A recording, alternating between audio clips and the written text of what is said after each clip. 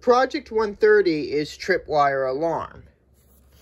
The slide switch is on, but you don't hear anything. Now, please turn down your volume, because when I remove one end of the black jumper wire, an alarm will sound. It's like a burglar alarm that goes off when a wire is broken. A lot of real-life burglar alarms have like wires or sensors along the windows and doors that, if they are broken or disturbed, will trigger an alarm. And this is essentially the same principle. You could run a longer wire between these 2 points and have it go across a doorway so that if someone removes or breaks the wire, an alarm will sound. And if you want, you can change the sound of the alarm by making alternative connections. You have a European siren, machine gun sound, or a fire engine siren.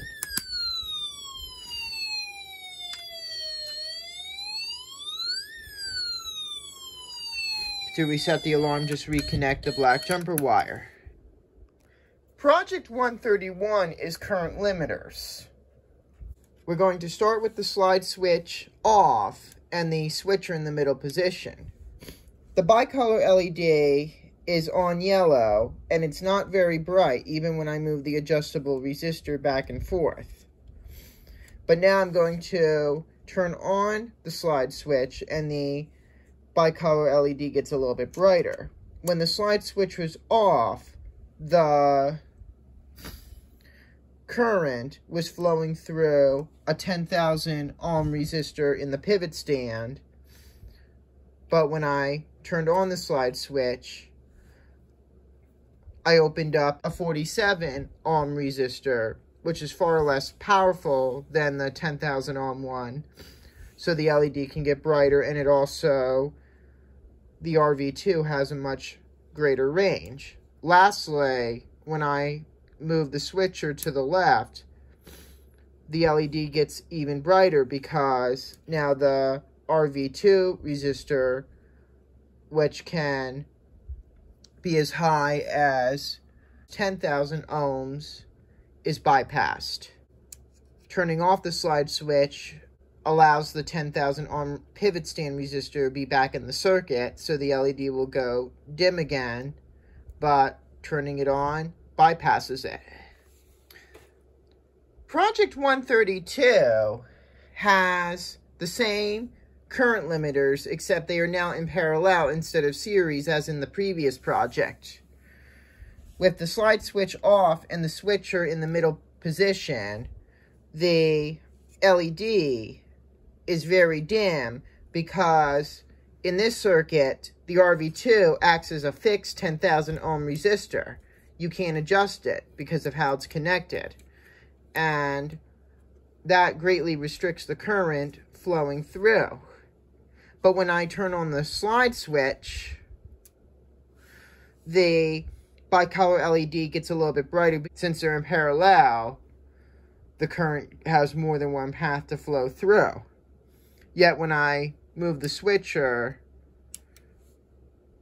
to the C position, the bicolor LED reaches full brightness because now there is just a 47 ohm resistor for the electricity to flow through.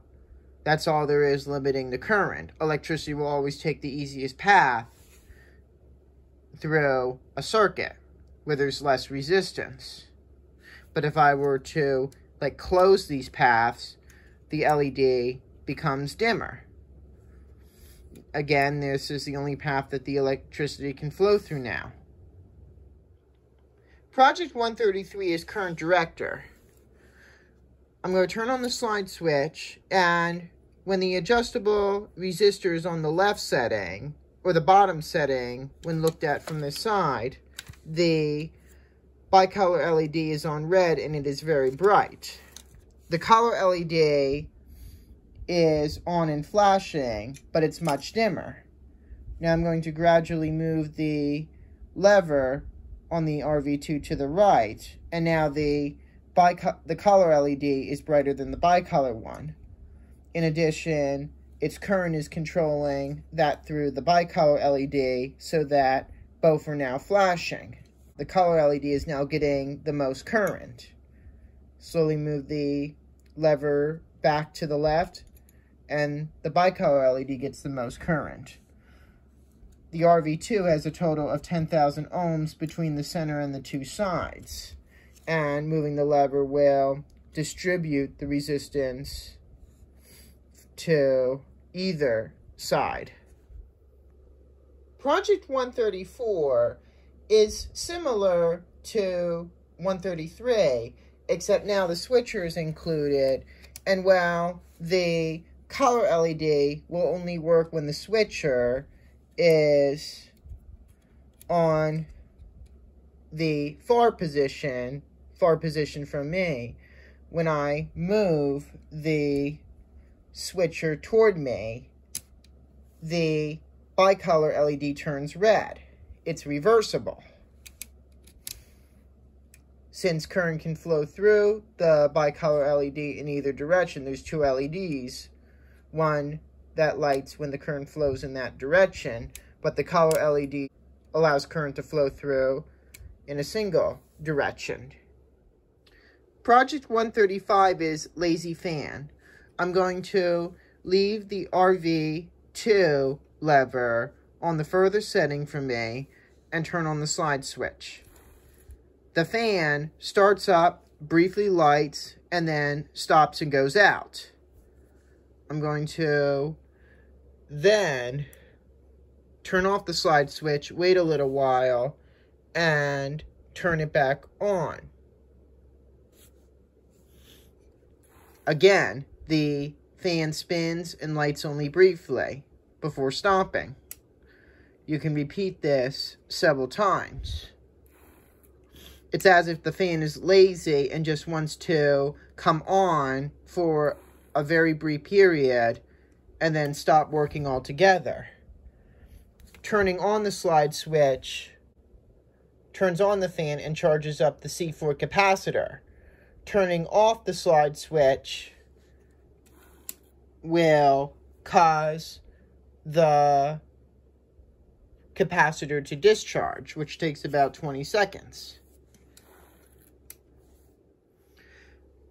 I replaced the light motor with the geared motor and merry-go-round, and I'm going to turn on the slide switch. The RV2 stays on the same setting. When I turn on the slide switch, the motor briefly and merry-go-round briefly spin and then stop. Same principle, just using the merry-go-round and geared motor this time.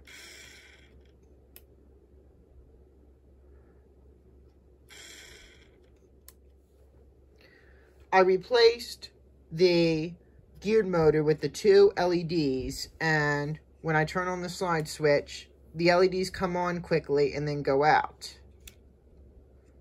Once again, it's like they're lazy. They just want to come on quickly and then go out. That's it. Now, this time you can try it with different settings on the RV2. I'm going to set it to the middle setting, and let's see how long they stay on now. They stay on maybe a little bit longer. Or actually, no, they go out when the RV lever is closest to me. They will stay on the shortest. You saw them glow briefly when I moved the lever back.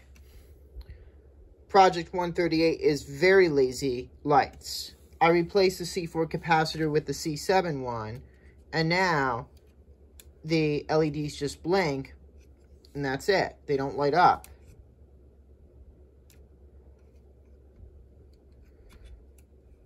On the setting closest to me, the LEDs don't come on at all, because the C7 capacitor stores less energy than the C4 one.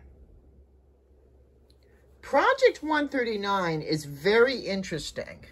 It is called electricity you can walk away with.